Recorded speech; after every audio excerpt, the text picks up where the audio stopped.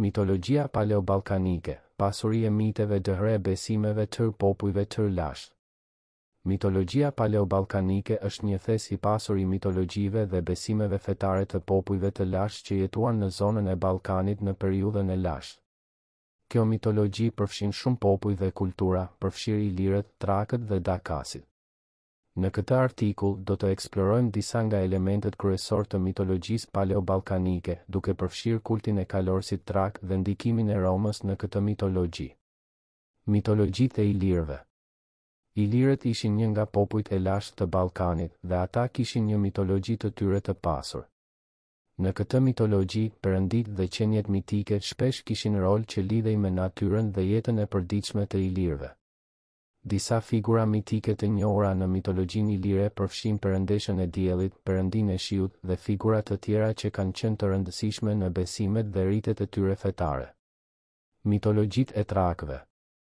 Populli trak ka lënë gjurmat e tyre të mëdha në mitologjinë paleo-ballkanike. Një element kryesor i mitologjisë trake është kulti i kalorësit trak. Ky kult kishte një prezencë të theksuar në këtë rajon dhe u përhap gjerësisht në periudhën romake. Kalorësi trak ishte shpesh paraqitur si një figura gjuetari që ndiqte ose mbante në dorë një kafshë të gjuajtur. Ky kult kishte rëndësi të madhe në ritualizmin fetar dhe në traditat trake të ndjekura në këtë zonë. Mitologjia e dakasve. Dakasit ishin një tjetër grup paleo-ballkanik i popujve të lashtë me një mitologji të tyre.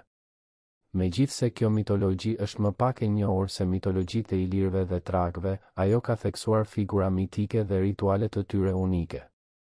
Hulumtimet kanë zbuluar tempuj dhe struktura fetare të lidhura me mitologjinë e dakasve. Ndikimi i perandorisë romake. Ndikimi i perandorisë romake në mitologjinë paleo-ballkanike ishte i ndjeshëm. Në periudhën romake, shumë nga elementet e mitologjisë lokale u përfshin dhe u ndryshuan për të përputhur me besimet dhe strukturat fetare romake. Kalorësi trak, për shembull, u identifikua shpesh me perëndinë romake të zotit të luftës, Marsit. Përfundim. Mitologjia paleo-ballkanike është një pasuri e miteve dhe besimeve që hedhin dritë mbi kulturën dhe besimet e popujve të lashtë të kësaj rajoni. Nëpërmjet studimit të kësaj mitologjie, mund të kuptojmë më mirë trashëgimin kulturore dhe fetare të këtyre popujve, si dhe ndikimin që kanë pasur nga perandoria romake. Kjo mitologji është një pjesë e rëndësishme e historisë dhe identitetit të Ballkanit dhe ofron një dritë të veçantë mbi botën e lashtë të kësaj rajoni.